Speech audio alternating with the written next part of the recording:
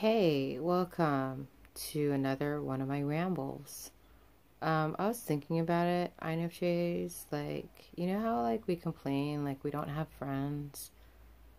Maybe we just don't want friends. You ever thought about that? I feel like if you really wanted something,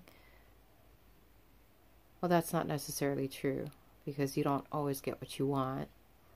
But, or maybe that's just the way we are wired. We are wired to not have friends because our minds are so complex that it's hard to find people to make adequate connections with that are long lasting enough to form a relationship called a friendship. Yeah, I think I've gotten to a point where I'm kind of like, this sounds like morose, but I'm kind of done with trying to find friends or trying to make friends. I think there are people that I care about, different levels and degrees of people that I care about, you know. But as far as expecting a friendship or a relationship to occur, I'm good. You know what I mean? I think you can relate, we've put forth a lot of energy and effort to find these connections. And maybe you're one of those INFJs that are super fortunate and you're surrounded by a plethora of people that are genuine and sincere, have your best interests in mind, and you guys are interacting on a regular, and you guys are really truly friends, and you have a bunch of these. That's great for you. But for this INFJ, for me personally, kind of given up on it. um that's messed up. I feel to some extent, I don't know, have I built a barrier? Have I given up hope? To some extent, if I were to be really real with myself, yeah, I have. And I just feel like it's not really worthwhile to try to make these connections anymore. And because everything in this world is so fleeting and so transitional, I don't have the energy or the drive that I used to try to keep these things together. You get what I'm saying? So it's kind of like watching a movie. Like how you see different scenes and characters and synopsises happen and it just kind of move through. That's what I see this plane or dimension of existence as. And I don't know, this sounds kind of dark. I've been kind of in a dark place, and that's fine because I know that we are made up of many different dimensions, and you can't just stay in one dimension and not acknowledge the others because that's just really fragmented and it's not whole. But I've just kind of given up hope on people. Does that, I know that sounds really sad. I've given up hope on them. But if I were to be really honest and true and radically honest and true to myself, this is what I feel.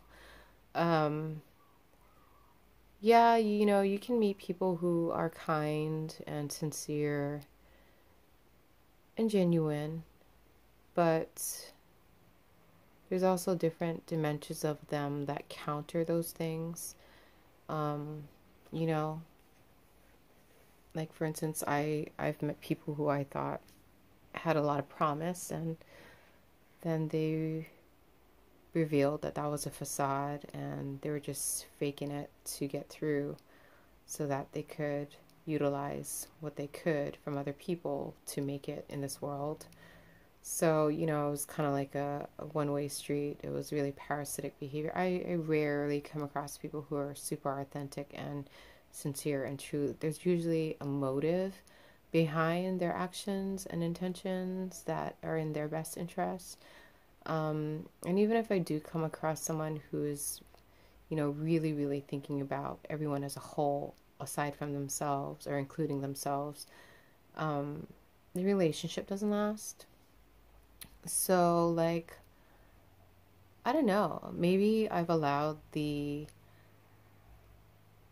amount of pain that I've allowed to occur and impress upon myself to really, really distort my view of reality. But, I've been watching videos and people have been like kind of proclaiming how we should not lose hope in humanity and give people the benefit of the doubt. But I've been doing that for most of my life, and I've kind of reached a point in my life where I'm exhausted.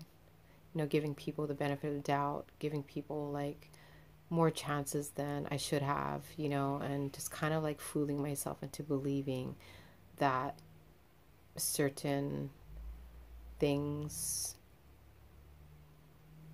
are there when they're actually not. Does that make sense? Yeah. I've kind of gotten to a place where I've just kind of accepted where I'm at, and I'm currently at a place where I'm trying to make peace with it. Yeah, everything is just kind of like touch and go. That's it. And I just don't see the sense in putting forth any energy or effort in maintaining anything, because it just falls apart. I'm kind of hesitant to post this on YouTube. I just don't really feel like I want to get any harsh criteria for how I feel. And that's the thing, like, I feel like we don't, not, most people don't listen to understand. They listen to be understood. So it's like, like in this case, like I don't know that people can even try to understand where I'm coming from. I feel like they're just going to try to like impose their belief systems on how they think I should be, versus just understanding where I'm currently at. And I don't think nobody really knows who you are. They don't really know who you are. They know what you've allowed them to see, but they don't know who you are. They don't know your journey. They don't know what events you had to incur and experience and accrue to get to a particular place in life. And I'm not trying to like look for pity. I'm not trying to make anyone feel guilty, including myself, but I'm just acknowledging what is, like I've just given so many people the benefit of the doubt, and I've looked for the good in people blindly, like to the point of disregarding, actual traits that were toxic, and it's really put me in really bad places. And I'm tired of that. I'm tired of experiencing that. I'm tired of like giving so much hope to an ideal that is unrealistic, if that even makes sense. And I've had someone tell me, don't change who you are, like don't lose what you have, because whatever. And I'm just like, why? Like, I've been doing this for most of my life, and it's gotten me to where I'm at now, and I don't know, I just don't see the point in it. I don't see the point in it anymore. To give people the benefit of doubt and to like, man, people reveal who they are in the first moments. If you're paying attention, you can see like the front that they're giving you, and you can also like pick up on little like cues and who they really are. You know what I mean? Yeah, man. It's like first impressions. People just want to show you what they want you to see in order to trick you into investing in them. Whether they're a worthwhile investment or not, that's like a totally different story. Some people are worthwhile investments, but they are very few and far and in between. I say 1% of the population. You'll find 1% of really, truly noble, kind-hearted people. Everyone else has their own motives, and they're very selfish and ego-driven, no matter how saintly they try to like paint themselves as. I don't know. That's what I'm saying. I mean, Maybe that's why I don't have friends too. Maybe I'm just too real. Maybe people can't handle my realness. Maybe people can't handle seeing what I see. Or, you know what I mean? They just don't want it. They want to stay in their little comfortable bubble, and they don't want it to be shook or rocked. And so they just have a tendency to push me out and just get out of my face. I don't want you to bring these topics up that are obviously there, but I don't want to acknowledge. Anyhow, I don't know if I'm going to post this. Maybe I will, maybe I won't. Maybe I will and I'll take it off. Thank you for watching. Blessings to one and all. Amen.